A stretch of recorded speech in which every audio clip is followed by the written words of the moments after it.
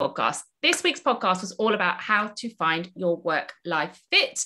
Let me know in chat for anyone who has chance to fit the listening of the podcast into their work-life fit so far this week.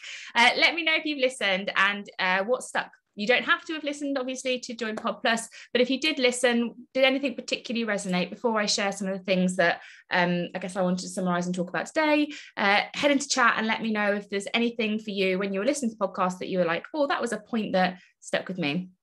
Reg, thank you for sharing the squiggly career cupboard with us. That was going past our team WhatsApp last night, so thank you for that. Found it amazing that changing the expression more alert. Yes, we're going to talk, Eliza, we're going to talk about fix and flex.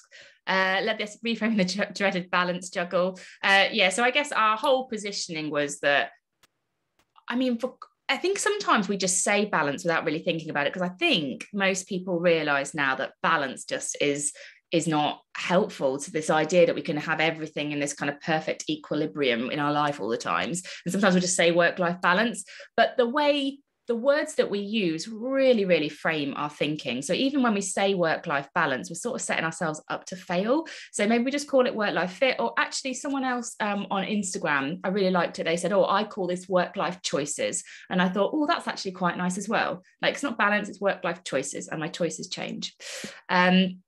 Really, red flags. Yeah, we are going to talk about your misfit flags, everybody. Brilliant. Olivia says the red Pringle.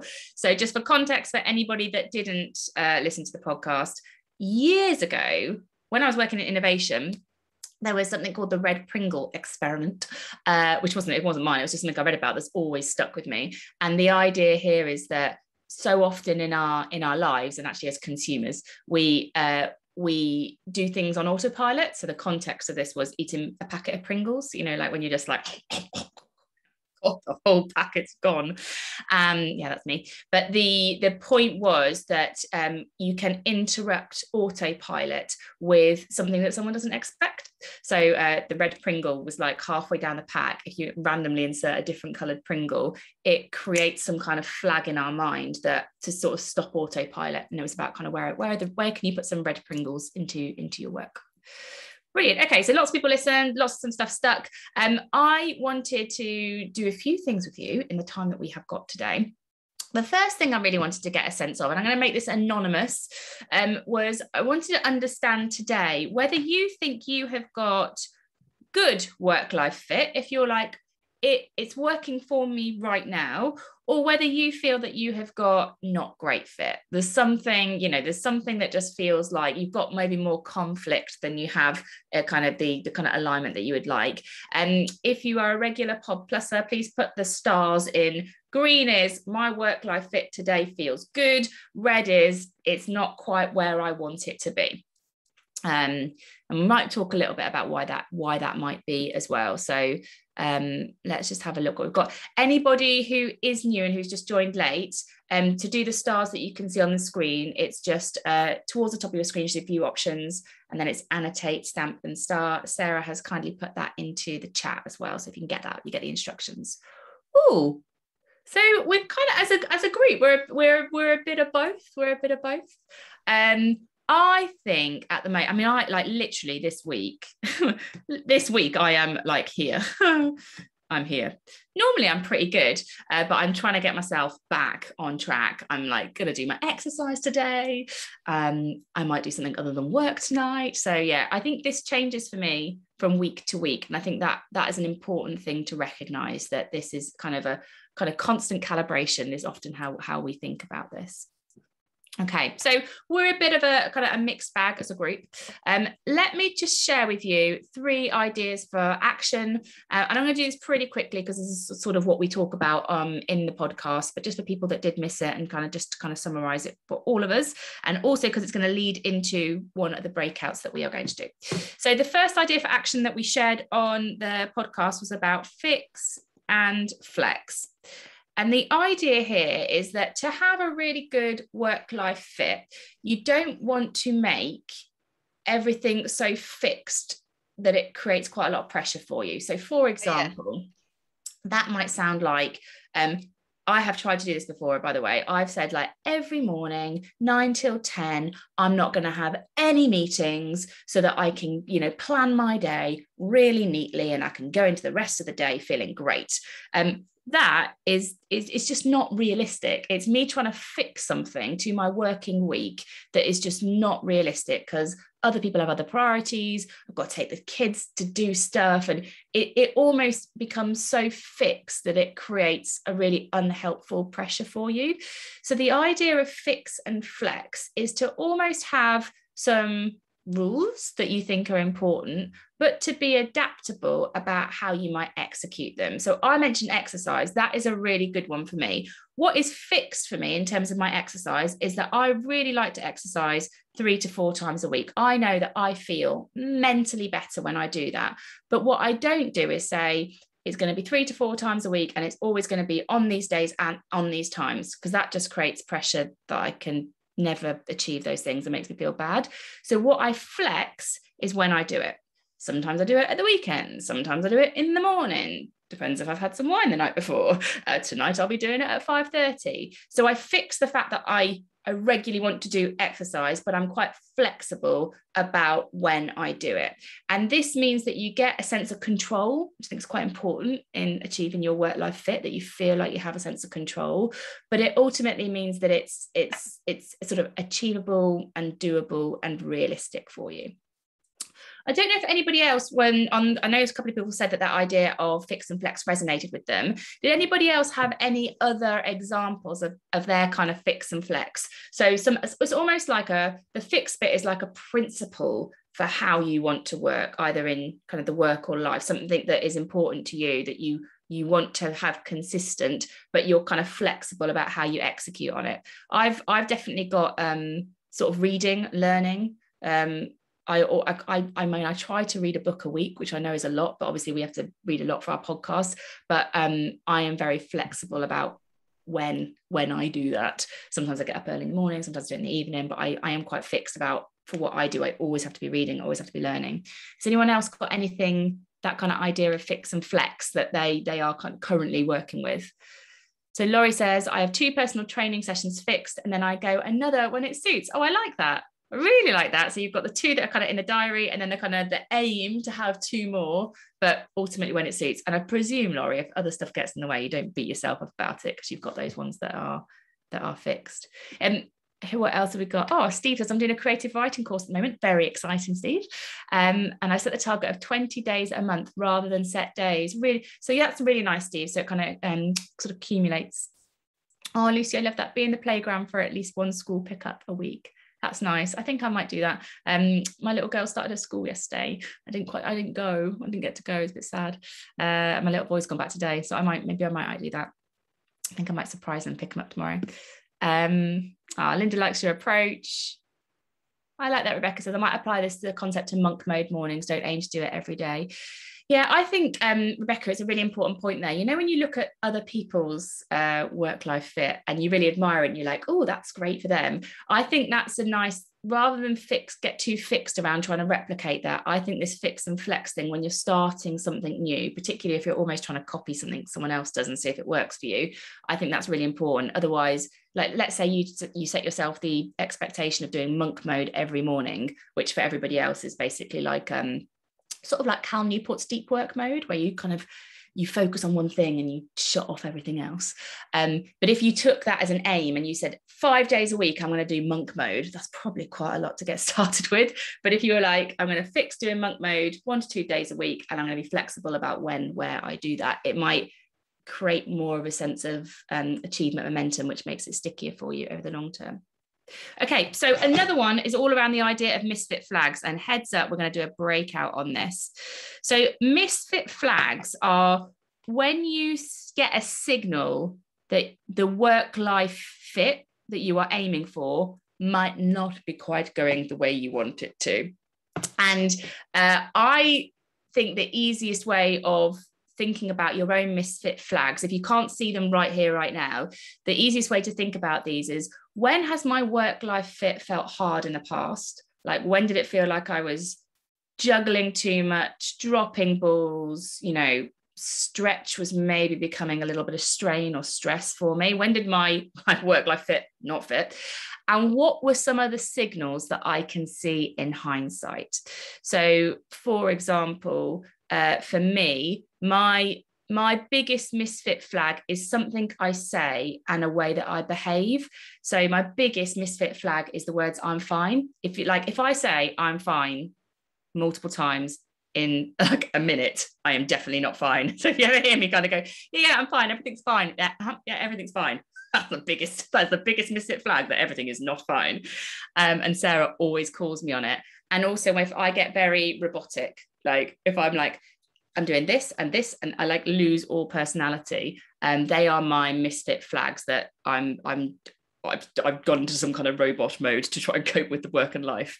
And I know that because I've seen it in the past. And sharing that now with Sarah, for example, as the closest person that I work with, she can sometimes call me on when I have a misfit with my work and life sooner than I can see it for myself.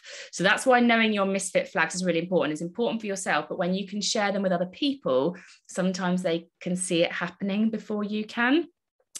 I'm not going to get you to share this right now because I am going to get you into breakout room where I'd love you to talk about this bit with each other. But I think it's a really important practical thing where you can help yourself and also help other people as well. And then the last thing is all around conflicts that feel out of your control.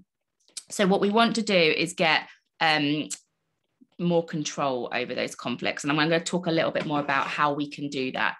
I did want to ask you though, before we go into the breakout, do you feel, when you think about your work-life fit today, do you feel that you have, you're in control of all the conflicts? Like you feel like, got my work-life fit, really like it's all good, I've got control of it, I'm good? Or do you feel that there are some conflicts that are out of your control? So I don't know, a horrendous manager who puts loads of pressure on you, or I don't know, children. I might just say children, full stop. But do you feel like you have some conflicts about the work-life fit that you would like to get to? And some of those conflicts feel out of your control. If you have none, green all the way. Please give us your tips in a second. And if you feel like there are red, let's just kind of recognize that this stuff isn't easy. Okay, so a couple of people are saying, no, I feel like I've got it nailed. Amazing. You're going to help us in a minute. And probably 3/4 of us go in, I know what I want it to look like, but it feels like there's some stuff that is out of my control that's affecting it. Marie, I love that. Marie said, in a lot of ways, COVID has enabled me to get a better fit. That's brilliant. Let's come back to that, Marie. Would love some of your tips on that. Okay, fantastic. So that's what we talked about on the podcast. We've got some other tips and tactics that we shared on there. As ever, there's the pod sheet, which you can get from amazingif.com, which is the downloadable template that can allow you to sort of reflect independently. Maybe Sarah D, if you wouldn't mind sticking the link to the pod sheet in the chat for anybody that hasn't got it, that'd be useful. What we are going to do now, though, because Sarah told me that you did a breakout while I was on holiday and that everyone really liked it, so I was like, okay, we obviously need to do more breakouts with Pod Plus. And we're going to put you into a room with there'll be 3 people in a breakout room. If any of you can't make the tech work, or you're in a situation where you can't be in a breakout, don't worry about it. But for everyone that does want to be part of the discussion on this, I'm going to automatically put you into a breakout room in a second. And the conversation, I'm going to put you in there. It's pretty quick. I'm randomly going to put you in there for about 7 minutes. I know that's a random time, but just kind of quick conversation. What I would love you to talk about in that breakout room is that idea of misfit flags.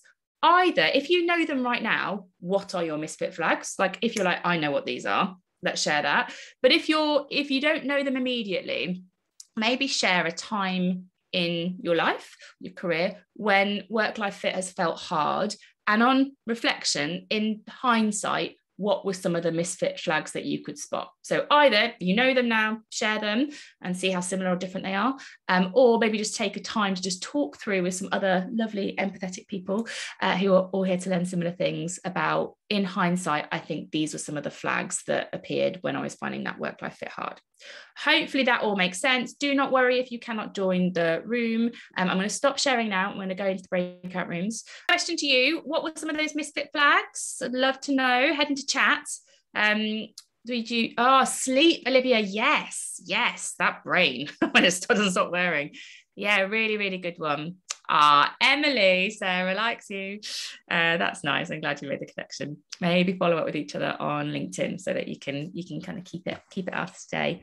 Oh, Netflix binging, Kate, that's really interesting. Like when you're just watching stuff on repeat. Yeah, I sometimes find when I'm engaging with like what I call like low quality content, like it's this irony of like, I have no time, yet I seem to be wasting my time on low quality content. Not that Netflix is always low quality content, but you know, some of the stuff that I watch might be.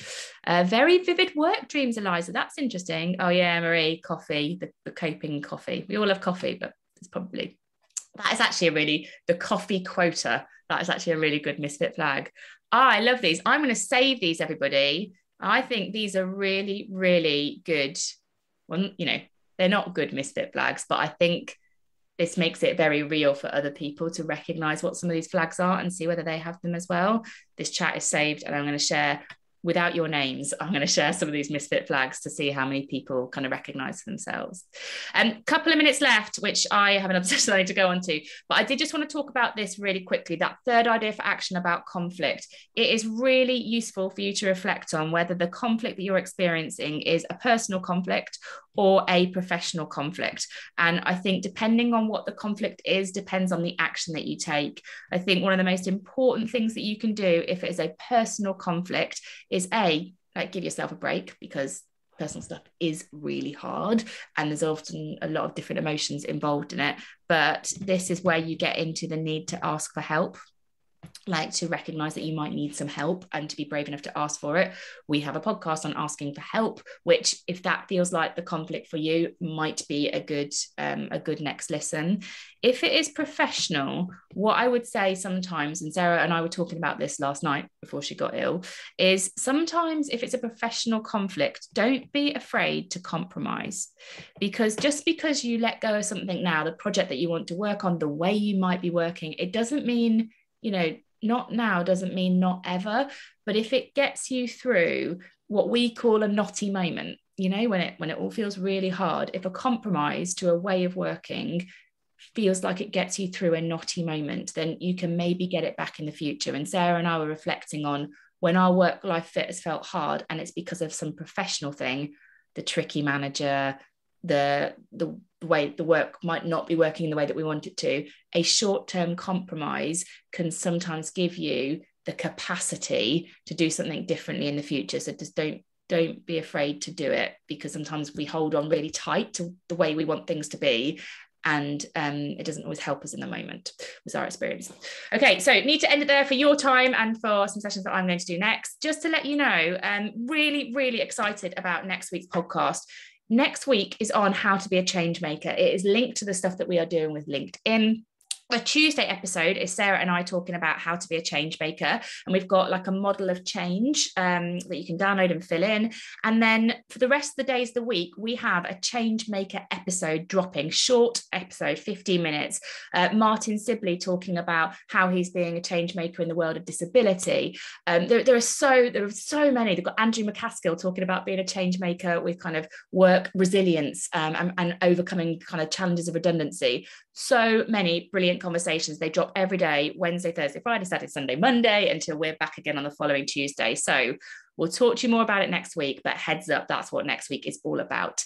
But other than that, we'll leave it here. Have a brilliant rest of your week, and hopefully see lots of you, fingers crossed with Sarah, next week, everybody. Take care.